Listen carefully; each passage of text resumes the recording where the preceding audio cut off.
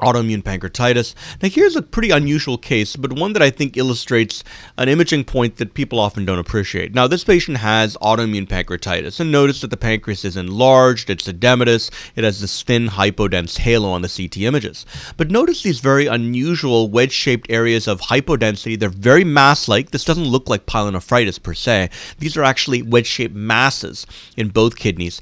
Now this is a manifestation of autoimmune pancreatitis that I've seen at least maybe 3 or 4 times. Now remember, autoimmune pancreatitis is a manifestation of autoimmune disease, and often there will be other manifestations of autoimmune disease elsewhere. So you can see weird things in the lungs, unusual retroperitoneal fibrosis, and you can see this. These unusual masses in the kidneys, which probably represent focal sites of IgG-related inflammation or maybe focal inflammatory exudates.